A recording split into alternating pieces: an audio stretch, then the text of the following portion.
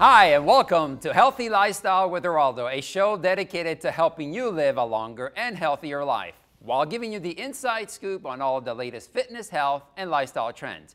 And of course, most importantly, having fun while doing it. So let's get right to it. My first guest has made it her life's mission to help kids get fit. She is a Grammy-nominated artist, and she is here to talk about how she's helping children all around the country get healthy. Please welcome Miss Amy. Thank you so much for having me. How are you? I'm great today. How are you? Thanks for being here. I'm terrific. Yeah, excited. So let's get right to it. What's the Amy mission? So the Miss Amy mission is to make music fit for kids.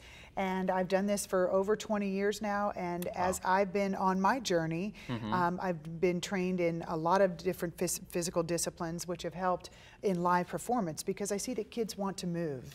Zero to 8 is really my demographic, and these kids want permission to move. So I give them permission to move in a way that's integrating within the song, but at the same time it's underpinning some foundational fitness for them, which is really good, because I want each kid to kind of go away with a sense of confidence and a sense that they could then adopt their athletic identity, which doesn't necessarily have to do with being, oh, I'm a basketball player only, or oh, I only play hockey, or oh, I only play soccer.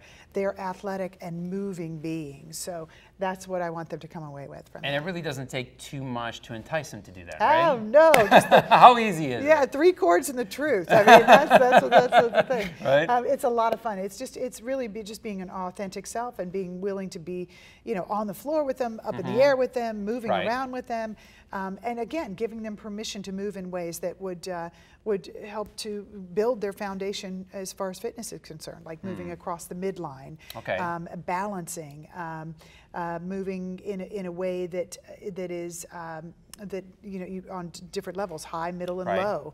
So using all of those things that help strength, endurance, and balance overall. Okay. So what about the kids that are a little hesitant to do it?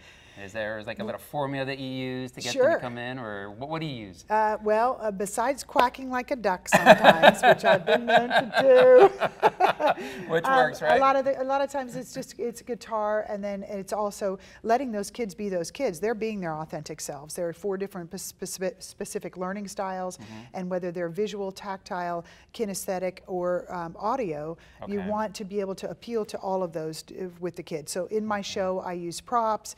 I use different call and response with the kids. I use visual, where, hey, follow me kind of things. And sooner or later, that kid will come out of their shell. And then it is what it is for them, based on their involvement. Right. And what do you want the teachers to know? I want teachers to know so much. Today we've heard some interesting things with the new National Activity Plan coming out this month. We know how important it is for kids to get a required activity level up during the school day. So I want teachers to know that there is clinical and scientific research that says that if you are more physically active, your test scores will improve. Physical activity improves academic performance. Period. End of story. Since No Child Left Behind in 2001, 44% of administrators across the country have cut out important things like physical education. And so we're seeing that feed into, oh, you got to teach the test. We got to get their scores up. Scores have to do with money. Get it back down to where the teachers are. The teachers are on the front line. Give them permission to do some things in their classroom. Just if it's moving, getting up and moving your body every 20 minutes, your brain doesn't go to sleep. You're more receptive to learning.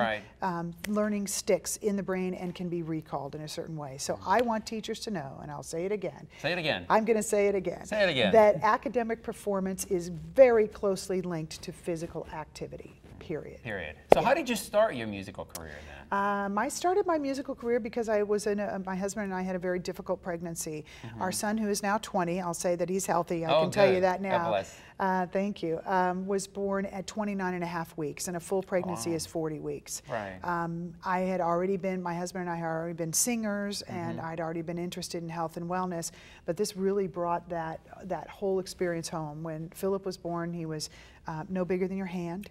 He was in an isolette for 3.5 months in the NICU, And one of the ways that I connected with him was singing to him and holding him, what they call kangarooing him, so that he could feel my heartbeat and that we could still be connected in a way. Wow. And so I started writing lullabies and things like that. And as he got older, I wasn't working outside of the home anymore. I needed to be the full-time, caregiver for him. Right. So I began to take him to libraries and to different places where kids would gather, just small, intimate type things. And I realized there are a lot of parents out there who want to get out with their kids and do something with them. So I started, playing guitar and singing, and went from there. It all kind of gelled all it all together, went from there. Yeah. Some tips that you can give to the parents that can make a difference for the kids. What are some things they can do for them? Oh, well, it gets back to the 3 basics, and I think you've talked about them a lot on your show, and that would be sleep, that would be nutrition, right? And that would be physical activity. So all 3 of those things need to work in concert, and it doesn't have to be that difficult. It can be, okay, did we go for a walk today? How about walking to school? If you're close to your elementary school, let's walk the kids to school today. You have to kind of make those little tweaks in your lifestyle as they fit. Right.